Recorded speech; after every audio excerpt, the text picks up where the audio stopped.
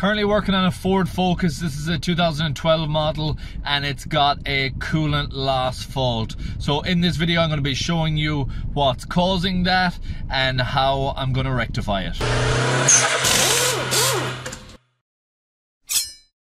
Now, with any coolant loss fault that you would encounter, there is a number of ways that you can go about trying to find it. One of those is doing a pressure test using a pressure tester. Another one is getting the vehicle up to operating temperature and monitor it as that temperature creeps up to see when it's under pressure where the coolant loss is coming from.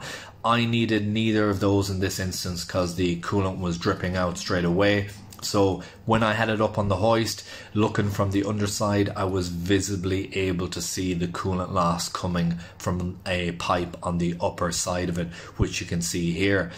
So with that said, I brought the vehicle down again and I was able to see that the pipe which pushed into the upper part of the radiator, it has an O-ring on the inside of it, and I can see the retaining clip is not seating in and not capable of clipping over on the rad like it should.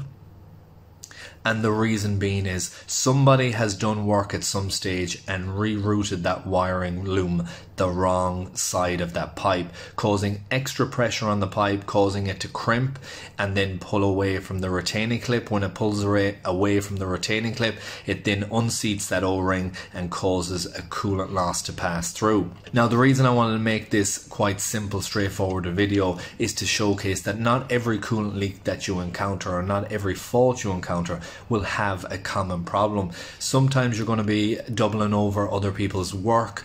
Maybe the customer has attempted the job themselves. Maybe there's accidental damage on it. Maybe there was accidental road damage on it where something has impacted and caused a coolant loss. So bear all of those in mind as you're inspecting it. There is some very common coolant loss issues on Focuses, but this is certainly not one of them. Now, I said about rerouting that wiring loom and checking the condition of the O-ring on the pipe. After I had done all that, I rechecked it while it was in the workshop, got it up to operating temperature, left it while I went to another job and could see that there was no coolant loss coming back while I had it in the workshop. After that, it was a case of bringing it for a road test to see if anything would come. But I did contact the customer, advise them before I took the road test that while the coolant loss may stop now, I couldn't guarantee that it would, and I would strongly recommend having that pipe fitted. If not immediately, very soon down the road, because you could have issues with that O-ring and pipe later, cracking and splitting. But again, it's the customer's car, they can make their own decision on that. I'm tasked with a job on the day, and that's exactly what I did. So the next thing was to bring this vehicle for a road test and see how we got on. So just coming off the final road test with this now, no overheating, no loss of coolant, and that seems to be okay for now. I'll be telling the customer to monitor that closely. There is a visible amount of stress that happened on that hose going in, or that pipe going into the left hand upper part of the radiator.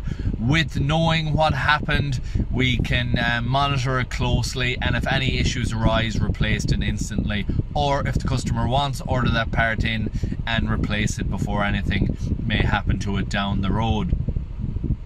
This is just another one of those cases where if you are more careful carrying out work, if you know what you're doing, when you are rerouting looms and cables, be it an alternator, be it a starter, whatever you are working on, you want to make sure that there's no tension on them looms as you route them back, or that you're not rubbing against something or creating tension on something else. So bear that in mind when you're doing any work, whether you're in a professional environment or you're doing it for yourself.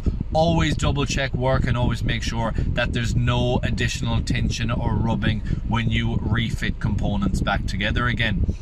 Really hope you have found this video useful and informative. If you did, please like, share, comment and subscribe, and I hope to see you in the next one. Thanks for watching.